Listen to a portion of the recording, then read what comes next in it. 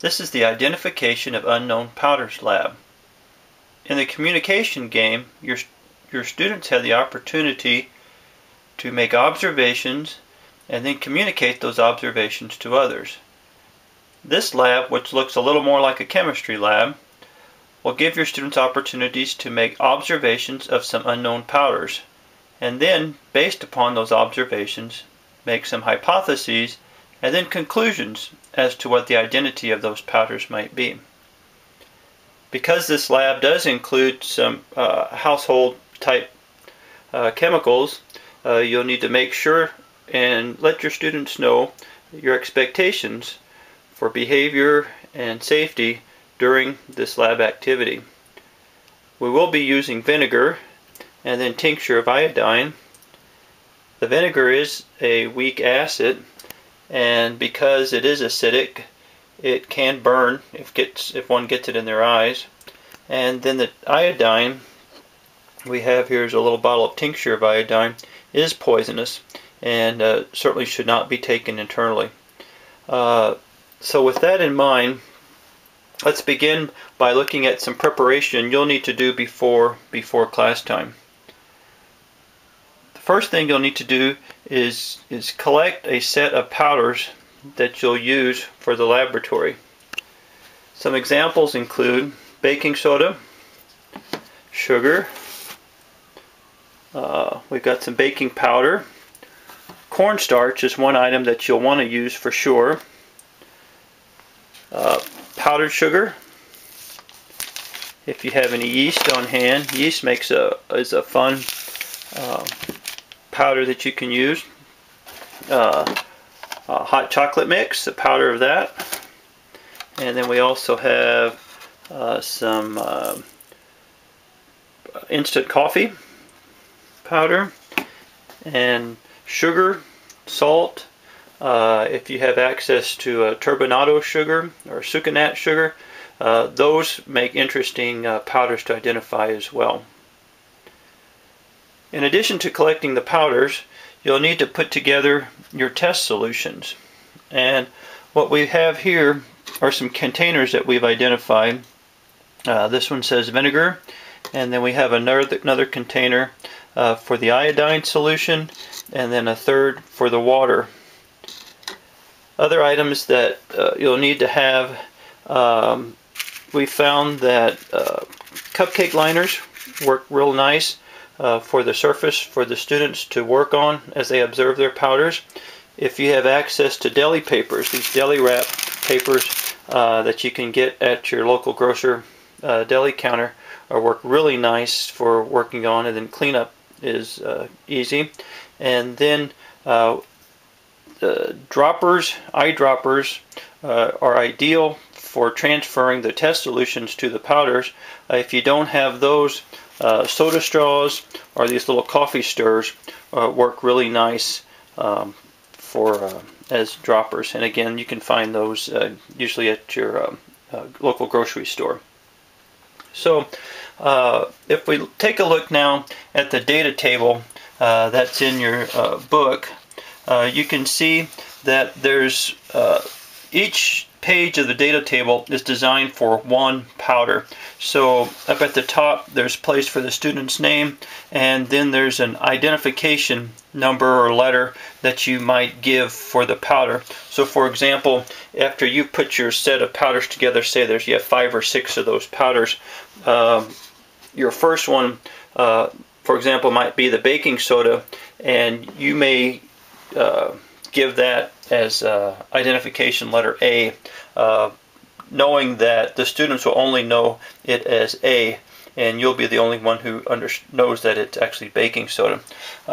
So what we suggest is that as you begin the lab, is that you go through the powders one by one with the students as a group. In other words, you'll give everybody a sample of powder A. Everybody will do the tests on A, and then you can have discussion then, or you can wait till the end of the lab and then move on to powder B and repeat the procedure. It's best not to let the students have access to all the powders, because then things can get confusing, and then some of the interesting observations can sort of be spoiled if one student gets there before another does. So if we look at the data table, down the left hand side there are the different means of making the observations. And for powder A, if we read across the top there, it says, when I first looked at this unknown powder, it looked like, and in this box right here, the students just make a visual observation of it. And then when I first looked at the powder, it smelled like. Take a little sniff. You might, if you should choose something like a pepper or a cinnamon or something like that, just caution the students not to get a big whoosh up in their nose. It felt like. You have them take a little pinch of it and push it, squeeze it between their fingers. The cornstarch tends to give an interesting sensation when you do that. And then it sounded like, this one sometimes students say, well, it doesn't sound like anything.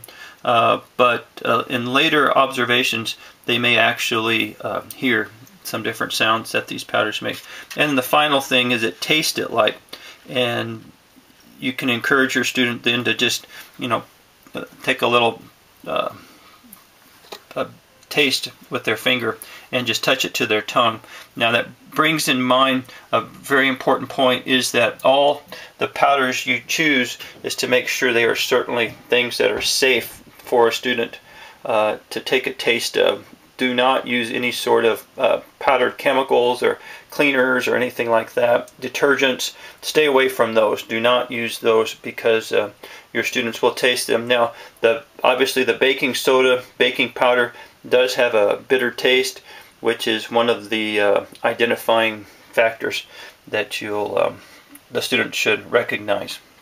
Okay, so as soon as they've made visual observations, they'll move to the next column. At the top says, when I added drops of water, again, it looks like, it smells like, feels like, and as they add drops of water with the coffee stirrers or soda straws, they can use that soda straw then to kind of push the water around, mix it in, and let them make their observations. The third column over says, when I added drops of vinegar, so they'll repeat the process using vinegar, and then when they add drops of the iodine mixture, they'll make more observations. And then the final column, if there's anything else that they want to note, they can put in this fourth column. Note down at the bottom of the table, after they add water, the vinegar, and the iodine, this last row across, it says it tasted like. They only taste the powder in its dry form. Do not, it says here, do not taste after adding test solutions. So that way your students won't ingest any of these compounds, especially the iodine, that you do not want them to take into their mouth. So what we'll have here then are these containers of the test solutions, and depending on how your class is set up, if you've got students working at tables, you can make one set of these for each table. If it's just you and your family, one set obviously is enough. And so in the first cup you'll have your vinegar, and so we'll just get a sample here of the vinegar for demonstration, and we'll just pour it some here into the cup, and then we'll have water. So I've got another container here for water. And then the iodine, as it comes, this is Tincture of Iodine that I picked up at the grocery store. You can buy it at the pharmacy. It's concentrated iodine, and you don't need the full strength of the iodine for this lab. And so what I like to tell folks is that you'll make a mixture of the iodine. So we'll just put water, and then we'll just pour in a small amount of the iodine. You want it to look like iced tea, kind of the color of light brown color of iced tea. And note that iodine will stain your fingers and hands, and you may want to let the students know that if they should get that on them. It certainly does not hurt if it's on your skin. Iodine is used as an antiseptic, and also works as antifungal. So if you have ringworm, you can use iodine for it. But in this case, we're going to use it as one of our test solutions. So we've got our vinegar, iodine, and water test solutions. And so then, once you have the test solutions prepared, if you use the cupcake liners, or like we said, the deli sheets here, what you can do is just flatten that out a little bit to make a little larger work surface, and then using a spoon of some sort, you'll from a unlabeled container, you will transfer then one of the powders out to each of your students. And what I like to do for this video is just take a sample of the cornstarch, and so we'll just go in here and get a little bit of the cornstarch and transfer it here into the cupcake liner. All right, and then using the one of the coffee stirrers here, which are, you know, obviously just little miniature soda straws. The students, if they look back at their data table, the first solution they add is drops of water, and so they'll just put the straw down in the water, put their finger over the end of the straw, and then transfer a few drops of water onto the powder. And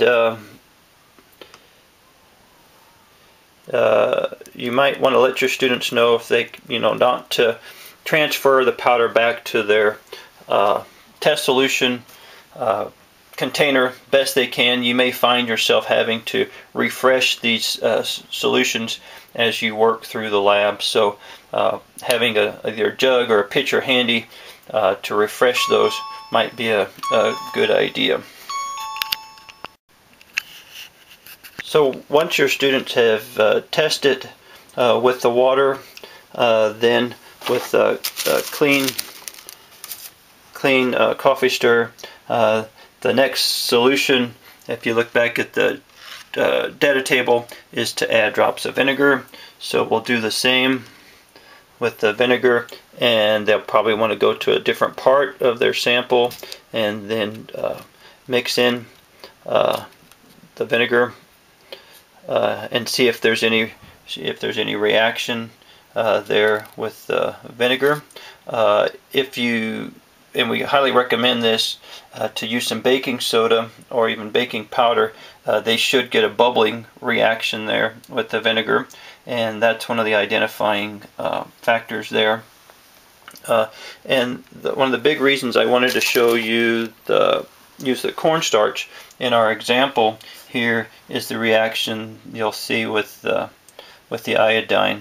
And so if we take a few drops here and drop it in, I think you can readily see we've got a definite color change. The cornstarch turns a dark purplish, blue blackish color, which is one of the identifying factors of the cornstarch, which students find interesting. Any other powder that you use that may have cornstarch in it will get you this purplish blue color. An interesting thing that you may not be aware of, if you think about powdered sugar, confectioner's powdered sugar, it obviously is sugar that's been finely ground, and you would think, well, it should not give you this positive starch test that with the vinegar.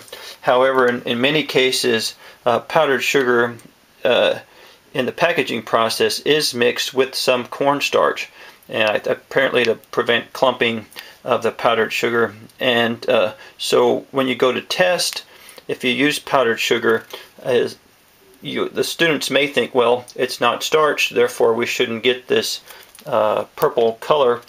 Because of the presence of cornstarch, it will give you that purple color. So that's an interesting one there.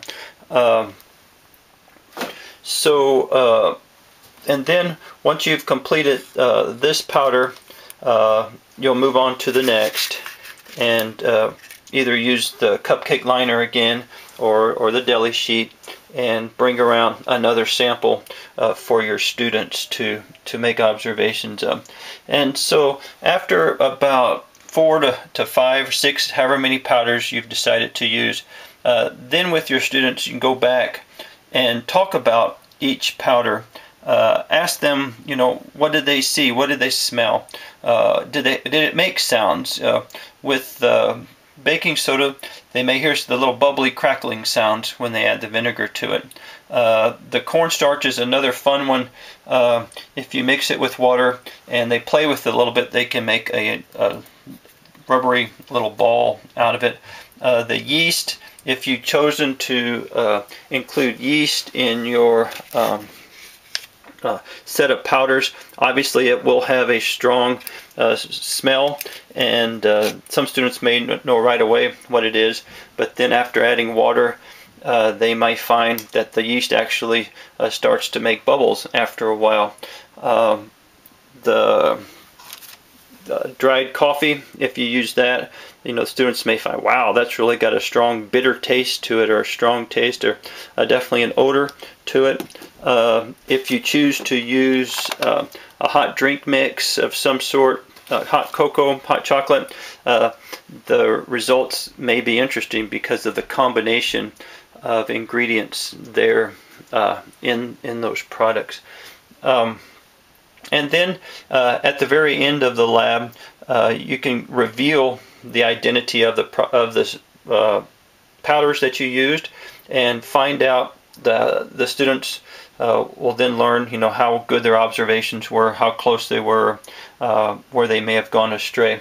One item that's in the teacher book is a flow chart that you might utilize or help build up on the chalkboard or your dry erase board, is how the students did make their decisions, and then identifications of each of these powders.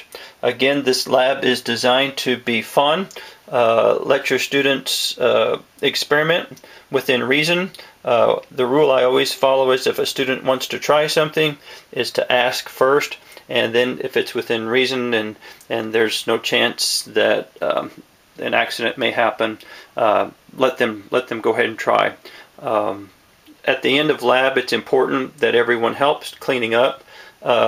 As you go through the powders, we suggest that you do not discard the powders right away. Let the students keep them at their tables. They can identify with the letter on each of their cupcake liners as to the powder, and then refer back to it as they move to the next powder. Fun extension of this lab is to send home a powder. You might make up small little containers with an unknown in it, send it home, and see what the students come up with for the following week of class.